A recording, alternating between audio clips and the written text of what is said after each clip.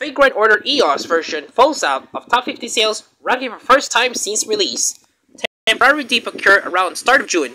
Fate Order makes a monstrous amount of money, having grossed over $3 billion worldwide as of March 2019. However, for the first time, the mobile game service is experiencing a significant dip in sales in the EOS platform. According to the Fate Order sales ranking on the Japanese App Store has fallen to 59th place as of June 2, making the first time the game has fallen outside top 50. The dip happened very rapidly and abruptly and fell from number 1 on May 26 to number 59 on June 2.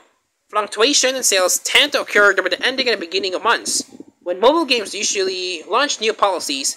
Fate Order was recovering to their number 37 by the next day, and the ranking is expected to climb back even further. Fate Order first launched on the EOS and its number 147 sales ranking.